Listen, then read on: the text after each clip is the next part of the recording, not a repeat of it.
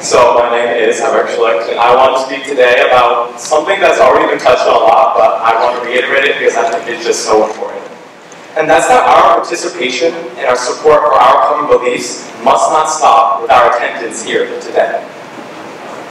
We've heard powerful stories here today, powerful ideas, and we will hear more as the event goes on.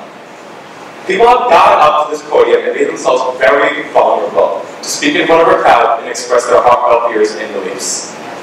And I think that if we're going to support them, we need to do more than just listen to their stories.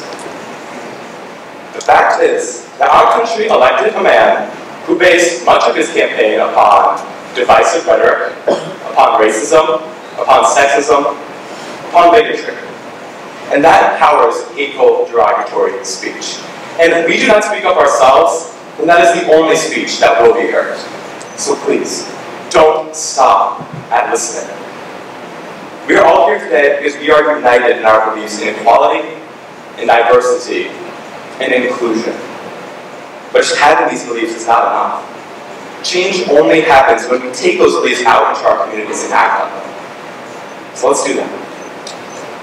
Let's reach out to our family and friends and peers, especially those of marginalized communities, and make sure they're all right. Make sure they feel supported. Let's take an active role in our democracy. Go out and support candidates who endorse your beliefs. Your participation need not stop at the ballot box. And finally, when you do encounter bigotry in your life, especially when it is not being targeted at you, don't be silent.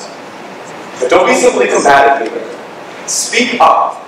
But if possible, start a conversation, not an argument, because that's how you change a person's mind. Really, I think that's what everybody here is looking for. Thank you.